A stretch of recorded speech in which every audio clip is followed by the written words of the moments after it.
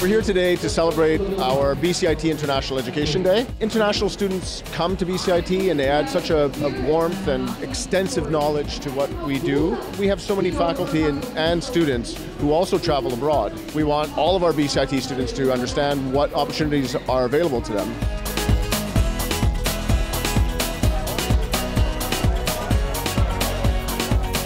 This event is great, and BCIT is always trying to keep international students happy, so it's very nice. I love seeing everyone come out to support all the different cultures, and I know that BCIT really takes pride in their international students and in their international programs.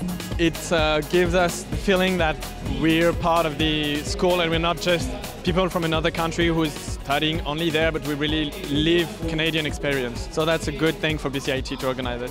People are studying in different countries, they work in different countries, they live in different countries, and we just want to be part of that, and that's why this is so important. I really hope that people had a lot of fun with this as well, because we all study hard here, we work hard here, we need a little bit of fun as well. So I hope that's what this could provide today.